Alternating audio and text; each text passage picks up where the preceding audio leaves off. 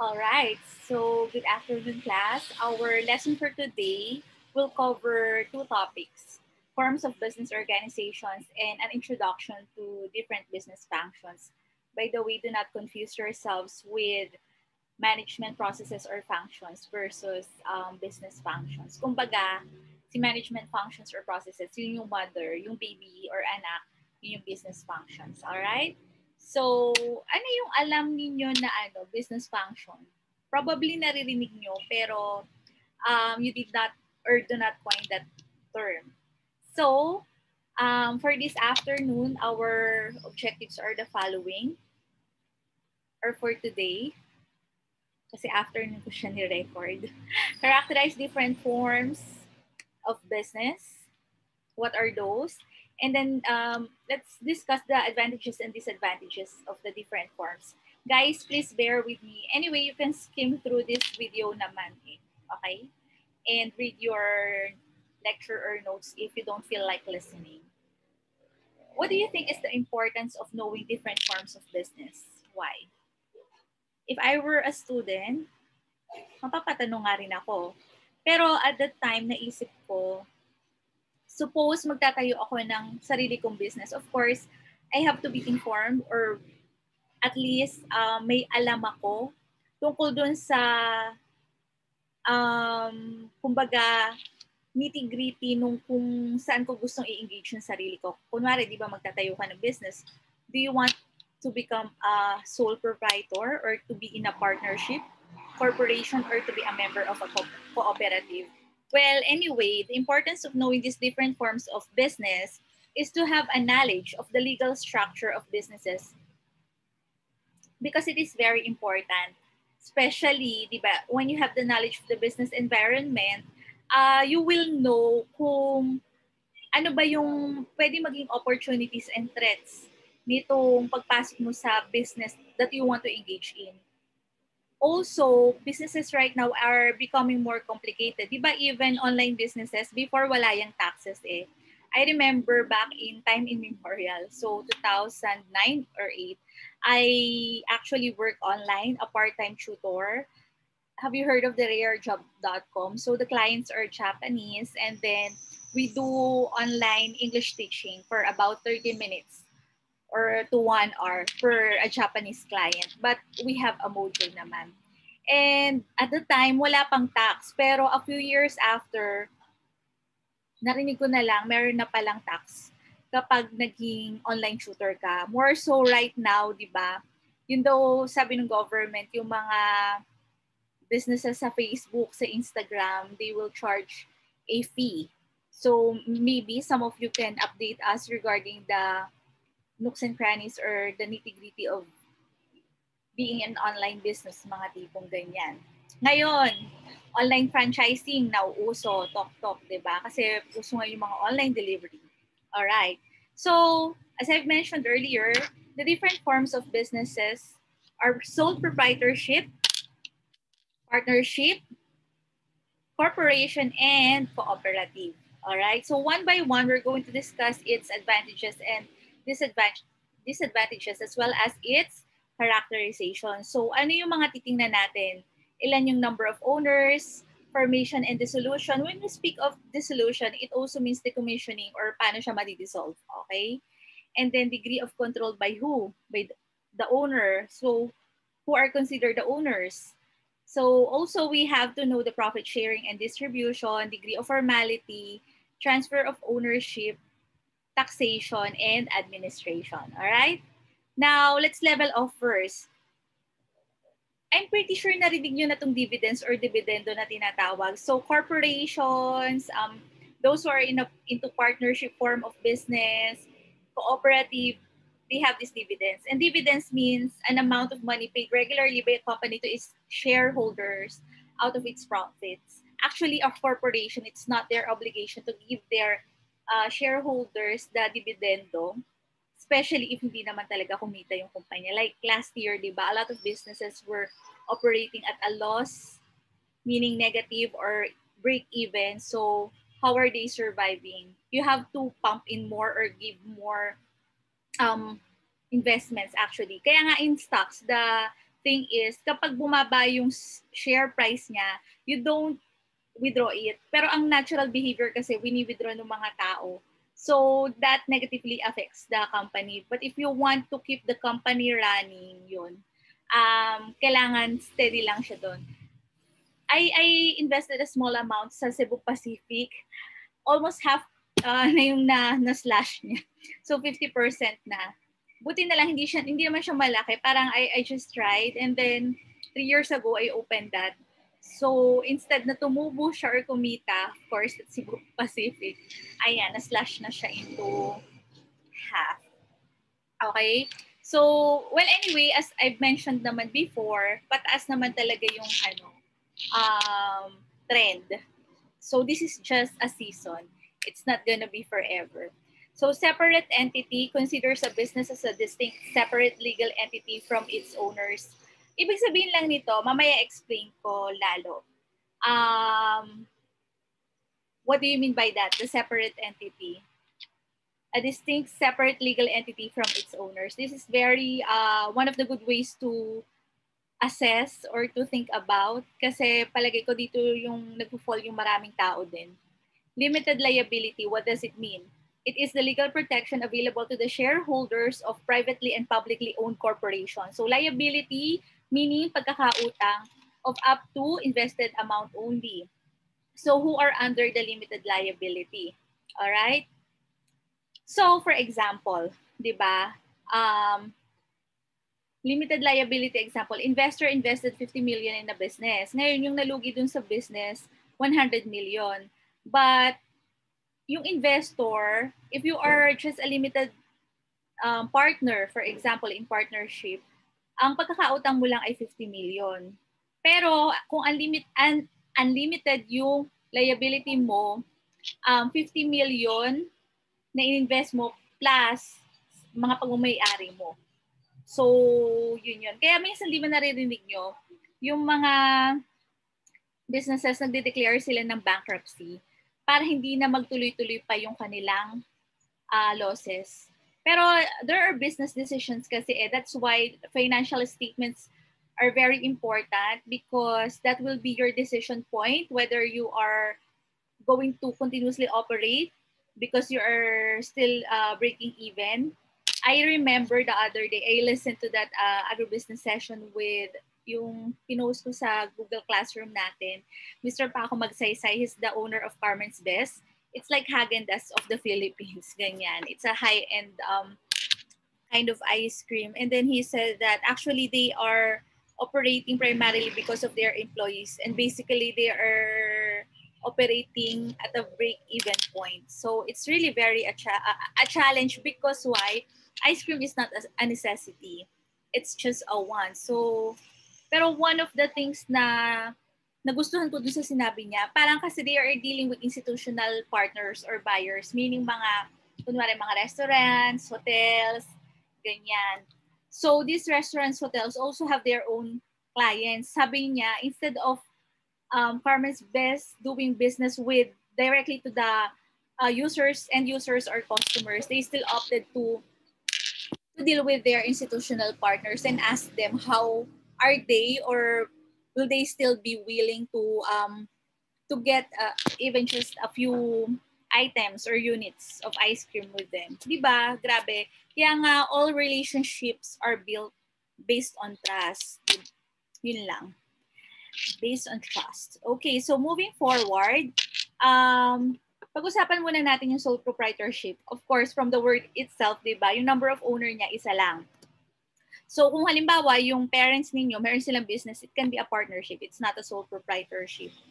And the liability separation, yun nga, unlimited liability, that's the risk of ang good side naman nito, lahat ng profits mapupunta dun sa owner, and downside niya, kapag nalugi yung business, wala na. Flop talaga yan. I remember, if I may share with you, many moons ago, so more than a decade ago, we had a sari-sari store here at home, and ang nangyari, nalugi yung business because yung daily expenses doon na rin kinukuha, which is wrong. Yun yung sinasabi na separation of yung entity. from the business. Kunwari ako yung owner. I don't get from my business yung mga personal needs ko. But rather, if I want to get something from the business, I have to, for example, to pay a certain amount for myself. Kumbaga naka-payroll, ganyan. So, the dissolution, paano to ma-dissolve? Owner's decision, transfer of ownership, owner's decision pa rin. So, operations, owner cannot pay himself salaries and deduct as expenses. Funds drawn or withdrawal of capital. So, yun. Kunwari may pera na equity sa bangko, 50,000 pesos, and nangailangan ako ng pera, winidraw ko lahat yun. I have to return back that 50,000 peso amount ASAP because it's for my business. And the taxes for sole proprietorship is between 5 to 32%, and the governing agency, government agency that handles sole proprietorship is DTI, or Department of Trade and Industry. Of course, you have to get the mayor's permit. You have to register your name of business sa DTI. You also have to get barangay clearance before you're able to get those no mga sinabi ko kanina. Okay? So, if you have questions for sole proprietorship, you can ask me when we have the class. Lagi na lang akong ganyan, ask me what. Pero hindi na naman tayo nakakapag Q&A. Pero you can just email me at mqherrera@up.edu.ph. Now, moving forward for the partnership, ayan, number of owners, 2 or more. Guys, don't be surprised. Kahit 100 pa kayo or lahat tayo sa klase, that can be considered partnership if we want to register it as such. So, yung classification dito, di ba, we have the tinatawag na general partner and limited partner. Ngayon, kung meron kayong kaibigan or kamag-anak and you're not confident na makipag-engage into partnership,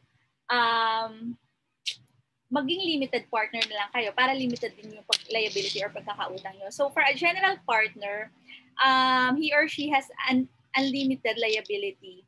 So it transects over your personal investments. I mean, your initial investment. So it will go dun sa masasakop niya yung iyong mga personal investments.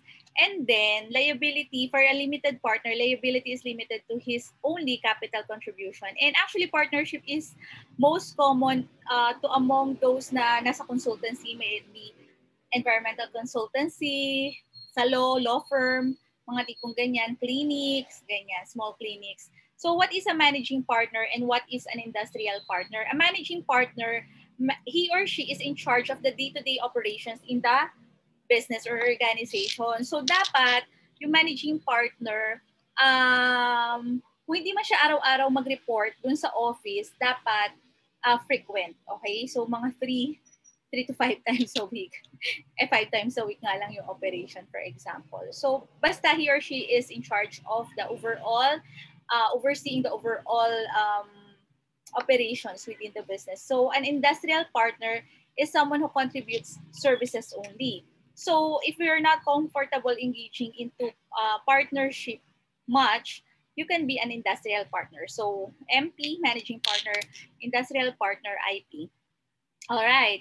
Now, intent to form, intentional common agreement. Guys, in all kinds of relationships naman, di ba? Yun nga, dapat nandun yung trust. And as I'm always telling you, money and power are the assets of character. So sabi nga nila, walang kamag-anak, walang kaibigan pagdating sa pera. Pero sabi ko nga, do not focus ourselves on things which are fleeting. Money is important, but it's not everything. Well, kanya-kanya kasi tayo ng mga beliefs and orientation. So, intent to form, ICA, intentional common agreement. Partners contribute money, property, or industry to a common fund with intention of dividing the profit. Alright? So, this is formal actually. Ang pag-establish ng partnership. So, mamaya, ayan, may mga explain pa ako. So, for formation, it is contract-driven. It is binding, legal. So, form from the time the contract is executed. And once na ma-register kayo under SEC or Securities and Exchange Commission, you will have that articles of partnership. In the same manner, for example, sa corporation, ang corporation tsaka partnership kasi, they are registered under SEC, or Securities and Exchange Commission. It is the government regulating body or agency that handles those kinds of businesses. Okay? So for the liability separation, dito na nagkakatalo. Meron ditong limited at saka unlimited. So ito, separate judicial entity. Partnership is a juridical person, separate and distinct from partners, liable for contractual debts. Partners are liable to creditors of partnership. Pero mamaya papasok yung limited and unlimited liability. Okay? So, kung gusto nang i-cease to operate ang partnership, it has to be a partner's decision. So when partners cease to carry the business together, it can be fortuitous or not fortuitous, okay, foreseen or unforeseen, unforeseen death of a partner, foreseen somehow expulsion of a partner. It can be voluntary, will of the partners, business is carried at a loss. So, ang partnership actually, kunwari, meron akong close skin, di ba? Or air, ganyan. Pwede akong magkaroon ng parang kumbaga ay agreement. Yan. It has to be binding. Parang kontrata na ililipat ko siya kunwari dun sa pamangkin ko since wala naman akong family pa. Okay? I mean, immediate family. I mean, family of my own. So, transfer of ownership, transferable in agreement may be sold to existing partners or other party if acceptable to remaining partners. Okay? So, it can be. Now, the degree of control of owners, management leadership, all shall be considered managers, managing partner, in case of failure to designate a manager. Okay, so kunwari, in the future, maging doctors, lawyers, veterinarians, nutritionists, environmental planners, mga tipong ganyan. So, kunwari, half of the class became lawyers. Tapos nag-convene kayo, di ba, online classmates tayo sa Management 101. So let's form our own business, mga tipong ganyan. Walang may gusto sa inyo na maging managing partner. So lahat kayo, you will have the equal right to become a managing partner. And if there are decisions, major decisions in the organization, in case of opposition, matters shall be decided by the majority. In case of a tie, vote of controlling 50%, kung sino yung parang may mas malaking share of capital shall prevail. So partnership transparency, every partner have access to partnership books. Yung sinasabing partnership books, di ba may naririnig yung minsang libro, andun yung mga financial statements natin. It has to be transparent, di ba? One of the things na mahina ang mga Filipinos ay record keeping. So it's one also of the Waterloos ng mga small organizations kung bakit nag-fail because wala tayong record keeping. Yun nga minsan or kadalasan, yung kita for the day ng organisasyon ay nakukuha na. Anyway, which is wrong. Degree of formality, it is formal. And meron tayong tinatawag na partnership contract and articles of partnership. Sabi ko nga sa inyo, these are already available once you have registered your organization with SEC. And I'm pretty sure most of you ay well-versed kung paano magtayo, for example, ng organization or to be part of an organization, especially, di ba, you have your own respective organization. So may it be ACADS, non-ACADS, PRATSOROS, etc.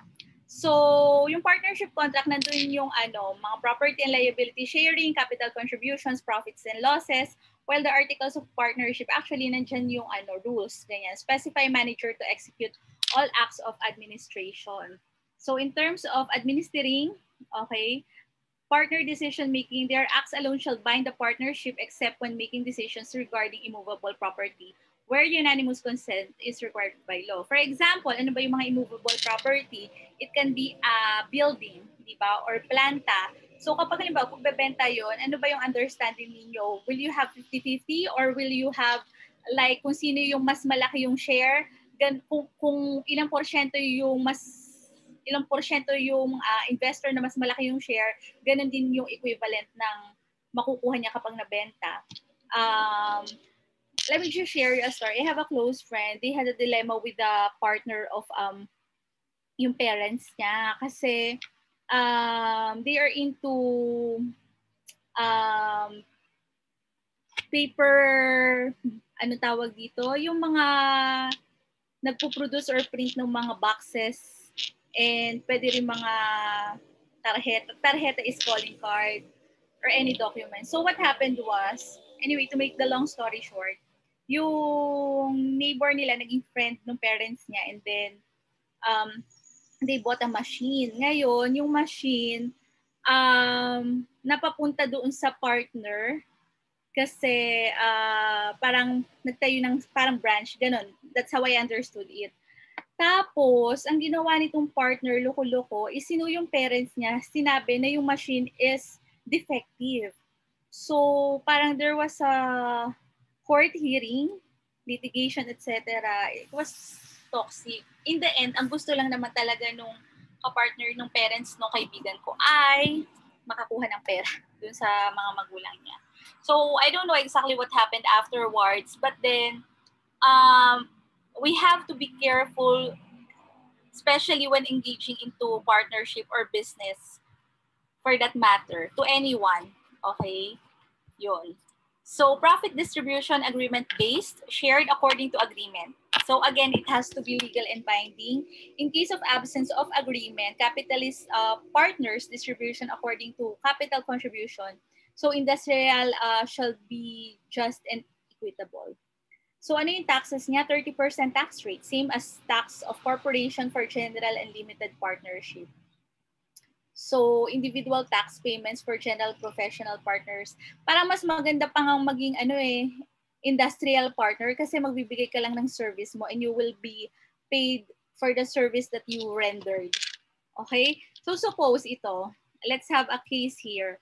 So, provided that your business target is 100 million, suppose that nasa partnership kayo ng form of business. Pero yung actual gains niya at the end of the year is 140 million. Ngayon, di ba may tinatawag tayong managing partners? This is based on contract. All managing partners will equally share 20% of the whole target amount, which is 100M. So that's 20 million. Ang number of managing partner mo, 4. So, tigpa 5 million yung 4 na yun.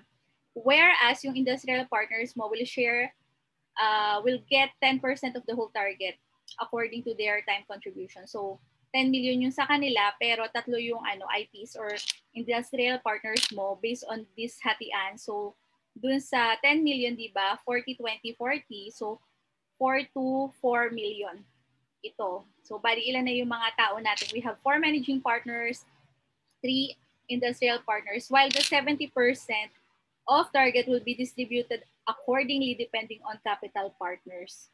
So parang kumbaga ito yung mga malaki yung ibinuhos na investment, yung mga capital partners mo. So 70% of 100 million is 70 million, right? So 35 million sila. So we're just speaking of the 100 million. And then all the exceeding amount will be equally shared regardless of the contribution. So ilan sila lahat? They are 9. So yung 40 million divided by 9. Yun yung ibig sabihin nito sa profit sharing. Again, this sharing is legal and binding and it has to be formal. Kumbaga may written contract. Alright? So I hope we're clear on that. Now let's move on to, yan, ito na yung exciting corporation.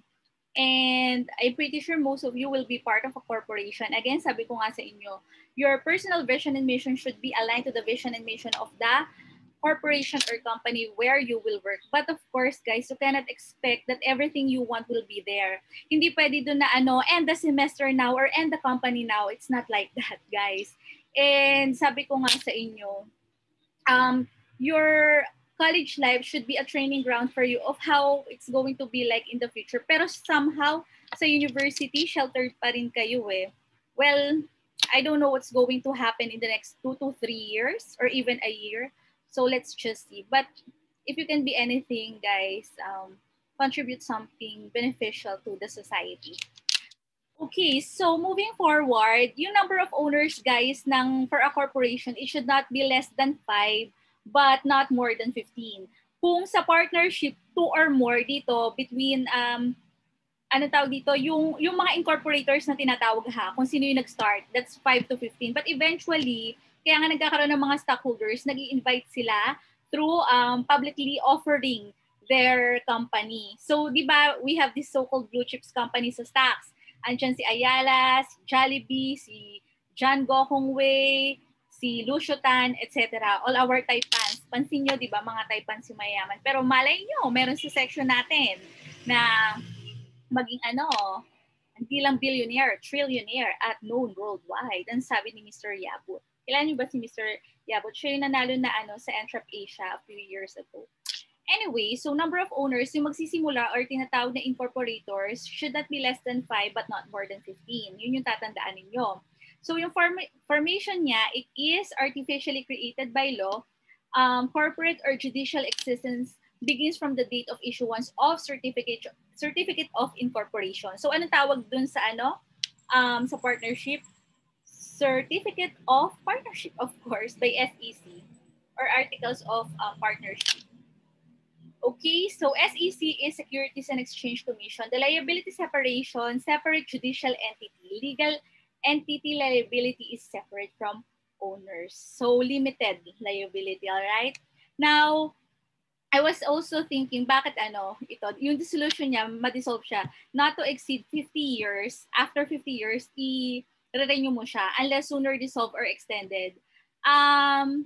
Sabi ko, parang may nagtanong sa akin, ma'am, bakit 50 years? Sabi ko, maybe suppose that you join a corporation by the age of 30 or 25 or even 20. After 50 years, senior citizen ka na. So, we'll never know whether that person or entity will live that long. It's seldom today that we live up until 100 years of age, but sino sa atin ang gusto mabuhay? Ako, gusto ko hanggang 85 to 90 years old lang. Gusto ko yung pa rin ako, able. So, bottom line is, well, at least to me, this is my opinion. Maybe some of you can give, parang kumbaga, do you know that? Yan, mga tipong bits, news bits and pieces, na kaya 50 years lang yung existence ng corporation because, okay, so not to exceed 50 years. Para sa akin kasi yun yung productive life years ng mga stockholders tsaka potential members. Anyway, dissolution by majority vote of board, and resolution adaptation of stockholders, 2/3 of outstanding stock and assets. Meaning, yung pag halimbawa nagkaroon ng tie or major decision in the organization, kung sino yung may pinaka malaking, di ba, may tinatawag na BOD or Board of Directors. Tapos, di ba, may tinatawag doon na parang General Board of Director, ganyan. So, kung sino yung pinakamalaki yung share, yung kung magkakaroon man ng tie, siya yung mag-break ng tie. Okay? So, transfer of ownership, formally transferable and recorded. So, yung shares of stocks mo may be transferred through certificate endorsed by attorney, in fact. Kaya nga, lahat kasi dito, parang okay naman kasi sa corporation kasi lahat siya transparent, legal and binding, yung mga dokumento mo. So, yung degree of control of owners, stockholder transparency and review, yan, merong libro na tinatawag for the financial statements. Okay? Records and financial statements are available for examination by members of stockholders. Maybe some of your parents are members of, have stocks or relatives, di ba? Meron niyang year-end reports eh. So, management contracts. But we do everything now online. So, hindi ko naman na-check yun sa akin, pero merong mga updates doon. So, management contracts, entry to management, contracts with other corporations shall be approved by stockholders. And dividends and capital changes, approval needing representing 2/3 of outstanding capital stock. So, degree of formality, it is formal. Yung existence niya, meron kang articles of incorporation. Whenever there are general assemblies or meetings, meron yung minutes of the meetings. Yung bylaws, di ba, sa mga organizations, meron ding bylaws. It's a written document or stating the roles and responsibilities as well as the policies of the organization. So, election of officers and election of BOD. Yan, BOD, yung highest doon, ang alam ko, chairman. Yun, yeah. Board of Directors, chairman, siya yung may highest share within the organization or corporation.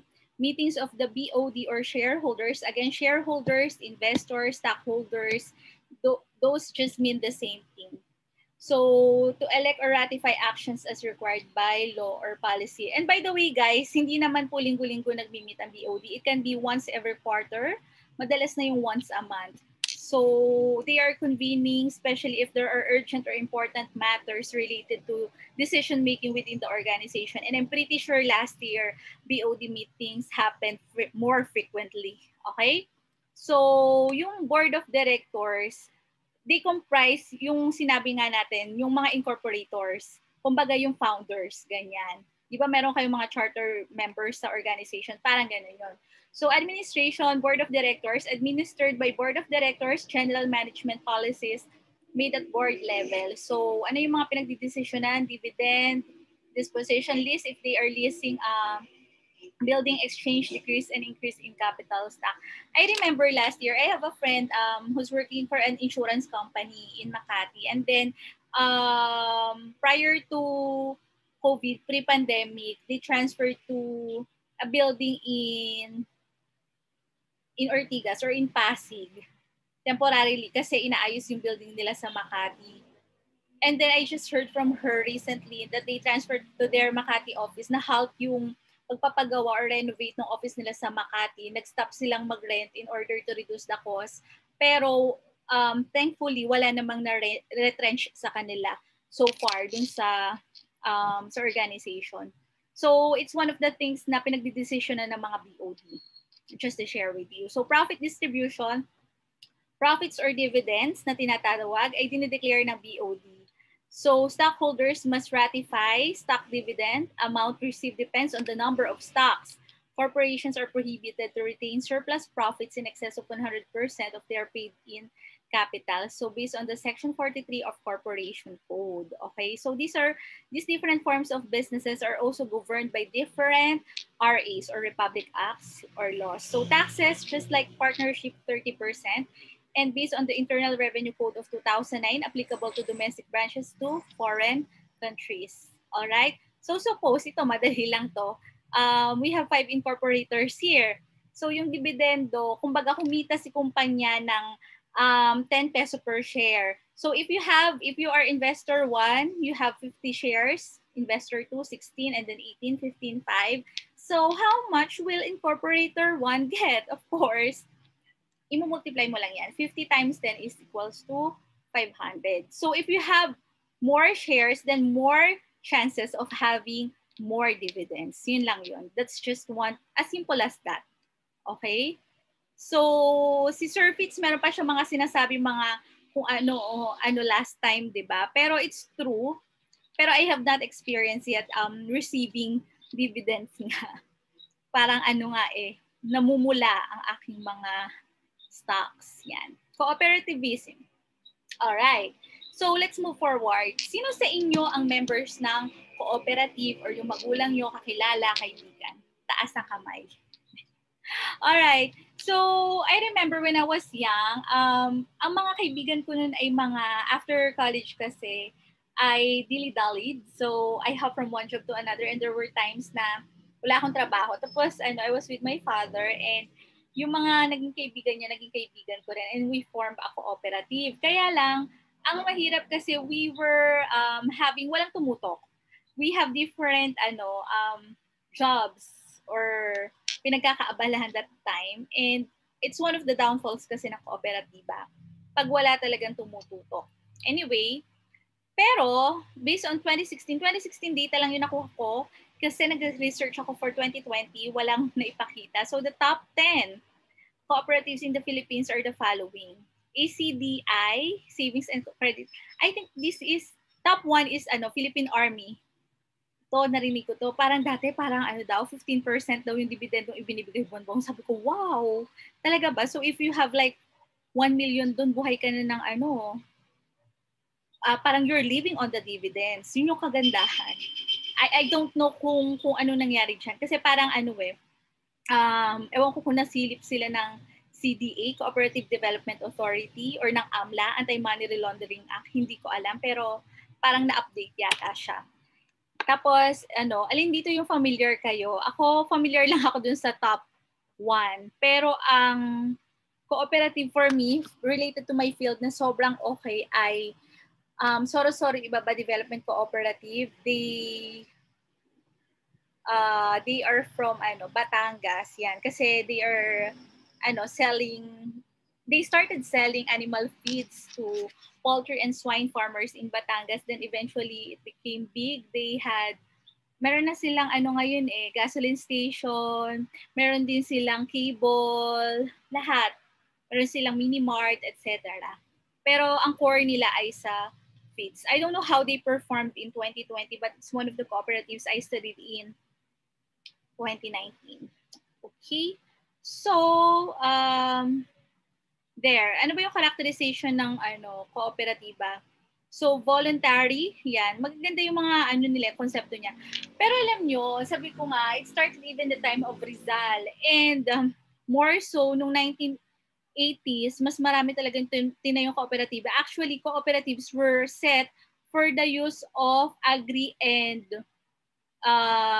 for agriculture, farmers and fisher folks.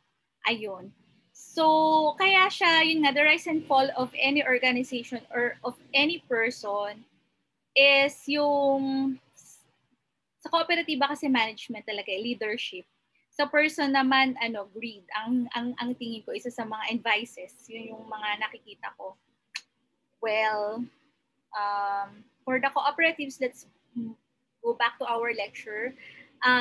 It is voluntary, equitable contribution, common end, and shared risk. So, association of persons who voluntarily join together to achieve a common end through formation of a democratically controlled organization making equitable contributions to the capital required and accepting fair share of risk and benefits of the undertaking in which the members actively participate. So, I think this is very self-explanatory. And ano ba yung maganda sa kooperatiba? Dapat meron kayong kapag yung mga miyembro at leadership or mga leaders mo dun sa organization ay pare-pareho kayo ng common goal of parang bayanihan at iangat yung sarili, aangat yung kooperatibang yan. Of course, coupled with action. So, there are cooperatives na tinatawag na marketing cooperative, meron din multi-purpose cooperative, may tinatawag na credit cooperative. So, yung ibang mga, kunwari, yung isang kumpanya, one of the corporations I visited in Palawan, it's a corporation, yes, but yung union, labor union, nagtayo sila ng kooperatiba. Tapos dun sa kooperatiba, meron silang store, parang grocery, kasi they are located na far-flung area, far away from the town or city. So, member benefit produce goods and services for the use of or the benefit of the members. For example, right now, meron akong cooperative na kinabibilangan. Sabi, kapag na-reach mo yung certain amount na to, you can loan as much as 4 times nung ininvest mo, and at the same time with a lower percentage or interest rate relative or compared to banks, mga tipong ganyan. So, universal cooperative principles, open and voluntary membership, democratic control, and limited interest on capital. Okay? In the same manner, kung limited yung interest sa capital mo, limited din naman yung interest doon sa iyong hihiraming pera. So, ito yung different forms of cooperative, accredited cooperatives. Ano yung alam yung kooperatiba dyan sa lugar ninyo? There are still almost 3,000 active cooperatives in the Philippines. Okay? So, credit cooperative promotes savings and thrift among members, accumulate funds to provide loans to members. Producers cooperative form to undertake joint production of agricultural or industrial products. Consumers cooperative, they are primarily to procure goods for resale to members. I think yung nasa Palawan na sinasabi ko, consumers cooperative yun. Service cooperative organized to provide services to members. Marketing cooperatives organized to centralize the purchasing of inputs, etc., etc. But any combination among this or lahat to, it can be called a multi-purpose cooperative. And most of the cooperatives na witness ko ay MPC. Parang seldom na lang yung credit, for example, na hindi talaga nagpo-produce ng any product. As a service is, credit is a form of service.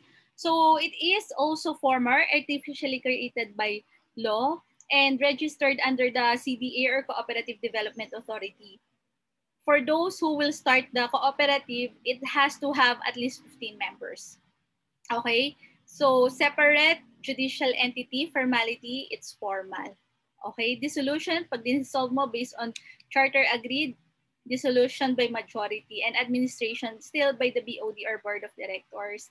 So last 2019, I interviewed a cooperative in Batangas, and one of the problems is that it's a multi-purpose cooperative. They are producing animal feeds, but the thing is their members are usually mostly backyard poultry and swine farmers. However, the LGU declared that the municipality will be an ecotourism area. Thus, mas tumaas yung requirements in terms of waste management, ganyan. So, yung mga owners, they just decided to stop their business. Kasi, di ba, napag-usapan na ba natin yung economies of scale? Economies of scale, di ba? You can reduce the price of a certain commodity or good or service because you are able to produce more.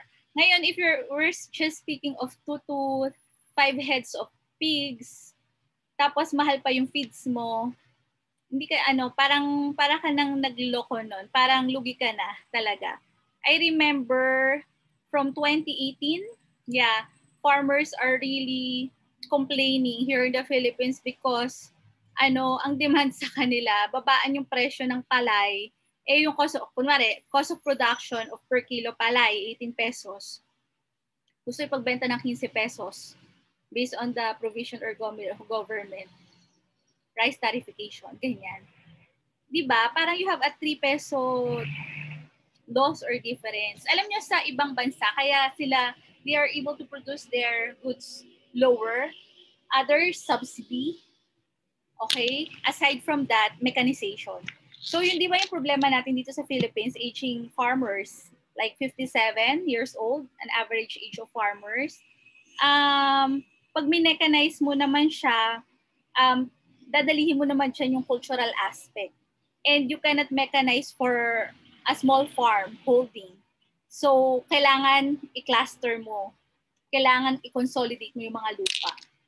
So, there are really pros and cons. But to me, young as you are, to entice or to make farming, agri, business here in the Philippines sexier, just like what Ms. Cherry Atilano is promoting, is to capacitate our youth through the use of digital technologies, precision agriculture, the digital platforms or online platforms. Parang there has a cohesive way of looking into it. That's why yun na lang yung gagawin kong passion, to educate, shaping the minds that shape the nation. Baka kasi, di ba? Baka naman. Game changers, future game changers, shakers and movers of the Philippine society. So, characterization, profit distribution, interest and capital based on dividends again. And yun yung kagandahan ng kooperatiba. It is exempted from tax.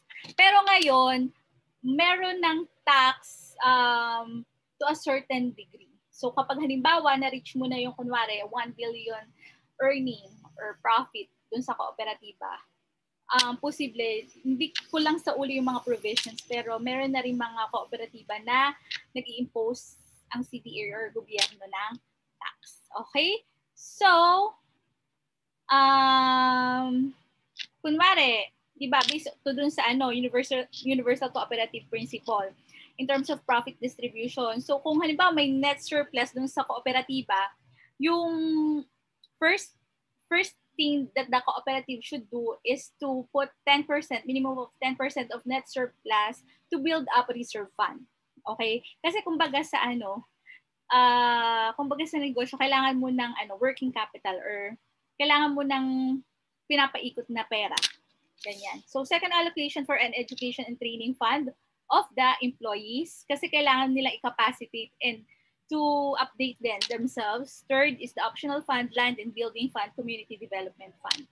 So, payment of interest on share capital and patronage refunds are only allowed after 3 priorities are fulfilled. But the thing is, kapag break-even or negative pa, wala nang net surplus, then the cooperative cannot really sustain itself.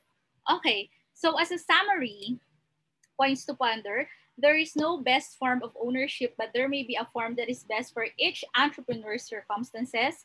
The normal trend is to start out as a sole proprietor, then change into a corporation or partnership as the business grows. So kapag marami ka na build na business, baka gusto mo naman magko-operatiba. So I'm just going to show you this summary. I'm not going to go over this one by one. You can just scan this. All right. So these are the things that we have also discussed. Okay. Okay, so for examples na lang.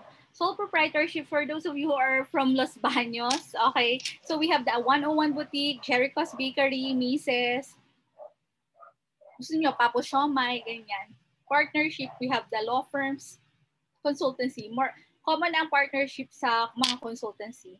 Law firms, accounting firms, consultancy firms, corporation, we have JFC, SMC, Ayala, Globe, BPI, okay, NAC or Nickel Asia Corporation, Mega World, yan. Cooperatives, just like what we have mentioned earlier. So UPLB Credit Cooperative or CDC, most of the members are or staff, faculty and staff of UPLB are members of this credit cooperative, but I was not able to become a member. Pero meron yung isa sa forestry, ERDB yun, nagpa-member tayo doon. Tapos we also have the Samahang na yun. Alright? So, what if question? Answer this in your head. You want a business, but you do not have enough capital, and other 4 friends are interested as well, but you still want control over your business and formality. So, what kind of business do you want? Will you establish? Your group wants to avoid taxes. You have enough capital and want full control of your business. You are a person who always start conflict and you want a more stable business, but not as publicly towards welfare, yet wants to take advantage of limited liability. So the answers will be partnership, cooperative, sole proprietorship, and corporation. So there. Okay, so give me another 15 minutes to discuss or 10 minutes to discuss the next session. So those are our references. Thank you for listening. Now let's move on to the second part. Promise, I'll just make it short. So guys, business functions, imagine niyo siya na anak ng management functions. This is, hindi naman talaga siya mutually exclusive, but they have relationship naman. But this is different from the management functions. Kumbaga, mas macro ang perspective ng management functions or processes, micro yung sa business functions, internal, ganyan. So, ano yung objectives natin? Parang naulit. Yan. Anyway, so functional areas, ito yung mga basic. We have the 4 basic: financial management, operations management, marketing management, personal management. For ABME majors, you will delve more on this on a per subject basis as you progress in your career, as you progress in your acad life, okay? So financial, you know what, management is really very important and interesting because it's very dynamic, meaning ever-changing, and you just have to know the fundamentals so that you can think analytically and critically, okay? So financial management primarily concerned with investment and financing decisions. So dito pumapasok yung mga capital budgeting na tinatawag. So investment decisions, for example, again, sino nga nagde-decide sa organization? It's the top level organization, okay? You cannot expect me, a teacher, to, for example, the students want to end the semester, si Ma'am Aisa yung tanungin nyo. It's not like that. So in the same manner with the financial decisions, investment decisions are done or decided upon by the top level management. For example, dito, preparation of long-range plans and budgets for major investments, plant expansion. So si Kooperatiba na inaral ko before, they are just renting a warehouse so they can, based on study or feasibility study, they can put up their own warehouse. I don't know if it is up and running right now, but of course, it has to go through a feasibility study. Actually, it went through. So determination of the total amount of assets held by the firm, the composition of these assets, business risk, complexion of the firm. So, ang interesting niya, gusto ko to. Capital budgeting process, example of investment decision making. Yun nga, yung investment decision making, kunwari, you have 3 options. Whether to expand, okay, or are you just going to rent or do nothing? So doing nothing is also an option, but of course it has to be practical solutions. So capital budgeting, important financial policy area concern of the businesses, a top-level concern because it involves allocation of finite resources or funds, involves the choice of capital projects to be undertaken by the firm, critical steps, identification, and prioritization of various capital expenditure proposals given specific acceptance criteria. You know what? When I was taking finance in graduate studies before, yung partner ko, yung groupmate ko, siya yung accountant. So parang ang pinili namin is whether to put up to our LGU as slaughterhouse. But we found out that aside from the environmental requirement, social requirement of a slaughterhouse, nandun talaga sobra yung economic requirement. Kasi, syempre, kaya ka magtatayo ng slaughterhouse because there's enough volume of what? Swine to be slaughtered or livestock like cattle, carabao. Kaya nga yung mga carabao, dapat hindi. Cattle and swine, for example. So we found out that it's not advisable to put up a slaughterhouse in that particular LGU because hindi siya kikita. So we had that profitability analysis for a 5 to 10 year period. You have to establish first the base of resources. So financing decision, determination of the financing mix and sources appropriate for the requirements of the firm. Meaning, uutang ka ba or hindi? Okay? So where are you going to get the funds for the investment decision that the company is making or organization is making? So for example, when to issue common stocks, preferred stocks or bonds, and when to borrow short-term or long-term. Sabi nga nila in finance, the higher the risk, the higher the return, but it is not always so. Pero kung kunwari, ikaw, lending institution ka, bangko ka, di ba, ano yung mas mataas yung interest rate? Yung mga short-term loan nila or long-term loan? Tama, long-term loan. Why? Because there's a higher risk. That's why they put in more or charge more interest on loans. Kunwari, sa bahay, di ba? Akala mo, meron ako tinitingnan ngayon na parang subdivision.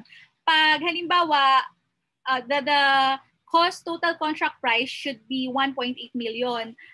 Pag binayaran mo siya in 5 years, 32,000 yung ibabayad mo. Di ba parang malaki? 32 times 60, how much is that?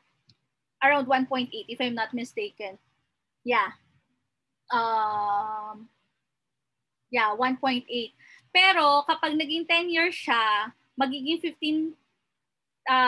20,000. Kapag 15 years siya, magiging 15,000. Pero nung kinompute ko, kapag 15 years na siya, yung total na ibinayad mo is 2.4 million. So that's 600,000 peso difference. You get what I mean?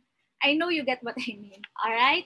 So kumbaga, the shorter the term of loan, mataas yung premium na ibabayad mo, pero in total, mas mababa yung ibinayad mo. So 1.8 versus 2.4. Yun nga lang, ang mo doon, ang kagandahan kapag long-term spread siya. Tapos sabi nga rin ng kaibigan ko, syempre you also have to account for the depreciation. Kasi ang building, usually ang depreciation yan ay 10 years. So kumbaga, napakinabangan mo na yung asset. So it still depends on you or the decision maker. Okay? I hope I got across there. So operations management, so it's also called production management, but right now it has to be called operations management. It covers production planning, production control, quality control, wage incentives. So ano ba yung mga production planning and control terms? So we have here routing, loading, scheduling, dispatching, expediting. So for the engineers or who will become engineers in the future or who will work in the plant, okay, planta, manufacturing plant. So these are some of the terms that you will be encountering. And also in operations management, diba, if you visit some manufacturing plants, you'll be able to see these symbols. Okay? So, yan. Dati nung college, pag nag-trip kami, kasi pumunta kami sa commissary ng Jollibee, no? Pumunta rin kami sa Gardenia, and pumunta ba kami sa Court ng Bata ko. Anyway, ayun, naaliw lang ako. Sabi ko, ano kaya ibig sabihin itong mga, sa may pintuan to nakalagay, yung mga symbols na to? Parang process flow lang siya. Pero so ayan yung mga ibig sabihin niya. Anyway, quality control is also very important for manufacturing process of ensuring that products meet quality specifications. So actually sa operations or production, yan yung nagde-determine ng wage incentives ng mga empleyado. Involved the determination of bonuses for meeting or exceeding production targets, the basis of payment of compensation, and the penalties for poor performance, defective or rejected outputs. Actually, if we can have access no dun sa mga nag-shutdown na kumpanya ng mga automotive company here in the Philippines, maganda. Anyway, baka meron kayong access. I have actually access to Harvard publishing cases, but I cannot share it to the class. Ayoko pong makulong. So yung ibibigay ko sa inyo ay based on sa Michigan naman na approved siya by the institution to be shared to the students. Okay, now let's move on to marketing management. Concerned with marketing opportunities, deals with components of different marketing system, the competitors, suppliers, and buyers. We also have the marketing programs na tinatawag. Meron ditong tinatawag na marketing mix, guys, yung 4Ps and 7Ps. 4Ps kapag sa mga product-related, 7Ps kapag service-related. So ano yung 4Ps? Basic, product, price, place, promotion. For those who took up EBME 10, you're very much well-versed with this, diba? Because these are necessary for preparing business plan, feasibility study. So you have to define what your product is, where are you going to promote them, what kind of promotion mechanism are you going to use, what kind of marketing strategy, pricing strategy that you will use. And then the additional 3 for the service kind are the following: process management, people, and physical evidences. So for the fast food restaurant, they follow the 7 Ps, quality service. Okay? 7 Ps. 4 plus 3 Ps. Okay? So right now, nauuso talaga yung digital marketing. Alam nyo, parang in the field of agribusiness, sabi ko nga, pag napagsama-sama mo yung fundamentals and then meron ka about data science, about GIS, sobrang ano siya, sobrang okay talagang gawin. Alam nyo, sobrang natutuwa ako dun sa mga projects ng ano ngayon, ng government. Ewan ko kung narinig yung Saray, Project NOAA, Philippine LiDAR, kasi magkakaroon ka ng, for example, yung sa LiDAR, magkakaroon ka ng natural resource inventory ng agriculture, fishery, forestry. So parang yung mga suitable areas for production, malalaman mo dun. So if you are a potential investor, pwede kang magtanong or have access of those information para alam mo rin kung saan ka magtatayo. Yun nga lang, you also have to take into account ang peace and order. I have a friend who told me na grabe, pristine daw talaga yung tubig sa Tawi-Tawi. Kaya lang, it is what? It is a place na medyo mataas yung, kumbaga ay reservation ng mga investors because of the peace and order situation. So mga tipong ganyan. So you just read this, guys. I'm not going to delve on this anymore. So for the personal management or HR, it's concerned with administration of employee benefits, recruitment process, performance evaluation of employees, orientation of new employees on company policies, personal policies, and company history. Guys, read on your notes or the single file for Management 101 because personal management is related to what management function or process. Okay? So, maintenance of personal records. Other business functions na yung ibang company ay present, especially, for example, pharmaceutical, diba? They have the research and development. For an advertising company, they have the public relations. For a company which is into producing goods and services, so they have purchasing. So that would be all for today. I hope that you learned something and see you again during our Zoom session. So there, thank you.